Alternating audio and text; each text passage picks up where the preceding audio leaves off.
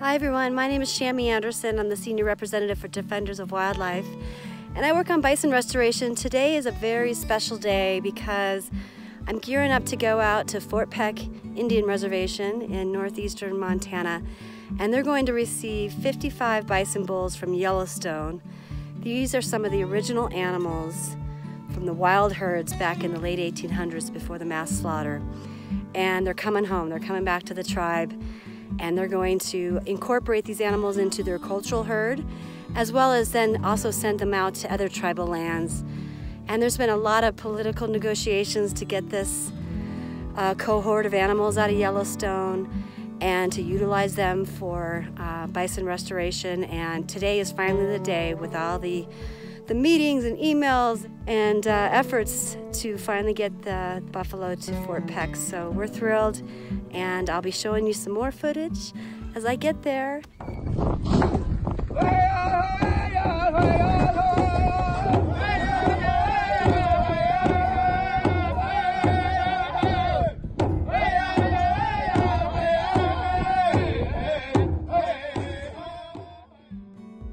For the Fort Peck Reservation is reestablishing our cultural ties to them. I've spent roughly about 20 years working with the tribes and their buffalo, and I've learned that it's a constant learning experience.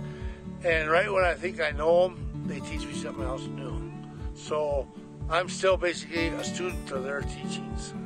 A lot of times I have a stressful day at work, things don't go the way I want. Then I come and watch the buffalo, and then I realize that they enjoy things and they have very little. And I realize that I should be grateful for what little they get and don't complain. I should be the same way.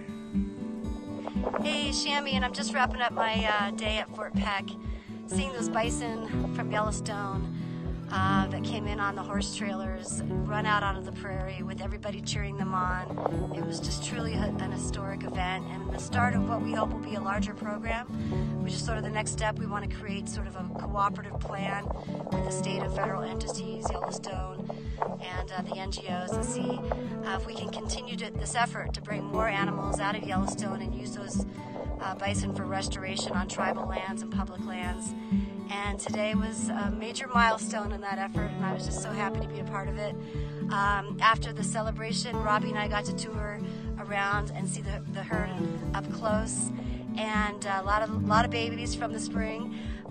We also looked at the land that Defenders Help the tribe recently acquired. Fort Peck now has 2,000 additional acres, so a total of 15,000 acres for their herd. And we're going to also help with a fencing project, so that was exciting to be able to get out there and do some GIS mapping efforts for that. So just a great day all around, and really just love this assignment working on bison and with our tribal partners in Fort Peck. So thank you so much for your support.